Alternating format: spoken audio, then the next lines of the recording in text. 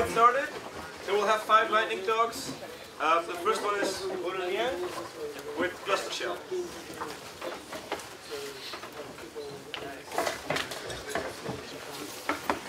Okay, so hello everybody. I'm Aw1126. I'm system admin and system developer at EA, a large site in France. So we are a tier 0 price site in France. So I would like today to talk to you about Clustershell, a scalable command execution library, and set of tools. So as we are a large site, we got clusters with more than 5,000 nodes to manage. So we need tools for that. We need something fast and scalable to manage them easily. So the main idea behind Clustershell was to rebase our scripts, bash scripts, Python script, and tools onto a common framework to avoid having to rewriting everything each time. So we wanted to gather in the same framework the main features we need. So something to manage a set of nodes of the clusters, running remote commands, and an easy way to process the various results that those commands can have. So let's see some example of what could be done with this with Clustershell. So the first one is a CLI command, not set. So as the name states, it's to manage the list of nodes. So he has various outputs. He can do any set-like operation to between all those nodes name, and he can manage groups. It could be static groups in flat or YAML files, or from plugins based on mashup calls. So here you can see slightly complex example where we'll be folding, so having a compact output of nodes from the compute groups, where we'll be excluding nodes from the node idles in Slurm.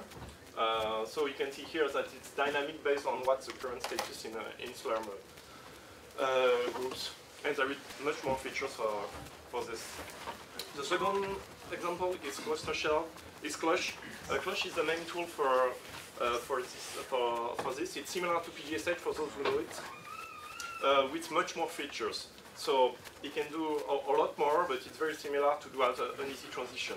So it's based on ACSH, or we can support also RSH variants, but it could be extended with Python plugins. So here you can see an example where we'll be running uname-m command on all nodes from foo1 to foo1000.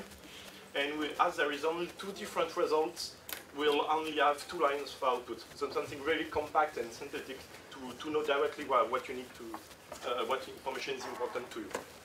There is also a lot more features available there. And the last point is Clustershell is as a public Python API. All the CLI tools are based on the API, and you can use it to do your own scripts or your own tools. There is also a couple of tools based on Clustershell Python API. So the first example here is the noted class. We can do all the same things that the CLI can do, and maybe even more. I know projects which are using Clustershell just for this class, because it's really convenient and has a lot of features, and it could be used very easily. And the second example is a task class, which is useful to run commands remotely or locally on a lot of nodes in parallel. So this is a very simple example when we run hello world on all those nodes, and we are iterating on the outputs in a simple way. Clustershell is event-based, so there is we can do event-based programmation with Clustershell, and this helps you to do a lot of very nice things when you are starting this. So this one is not event-based; it's very simple example.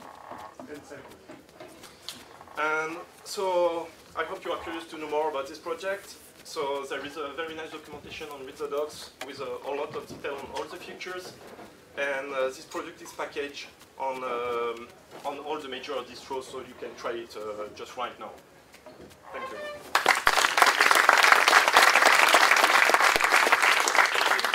Take one short question.